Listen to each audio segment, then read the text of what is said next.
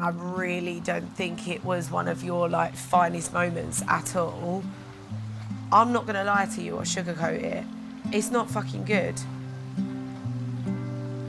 I just feel so like guilty and like I'm a burden to you.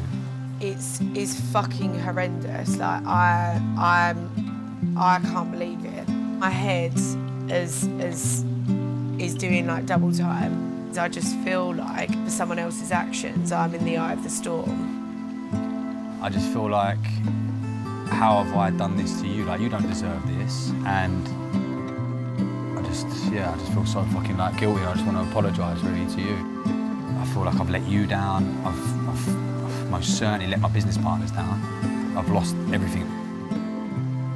The reality really kicked in when I was on the phone to people earlier. Like, I just think, like for me, I've come so far in my life to be a better person, like from working on myself.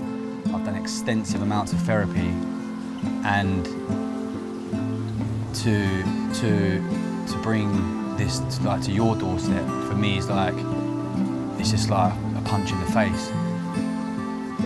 I don't know, I just hope like your mum and people don't judge me like anyone else. So, I don't know.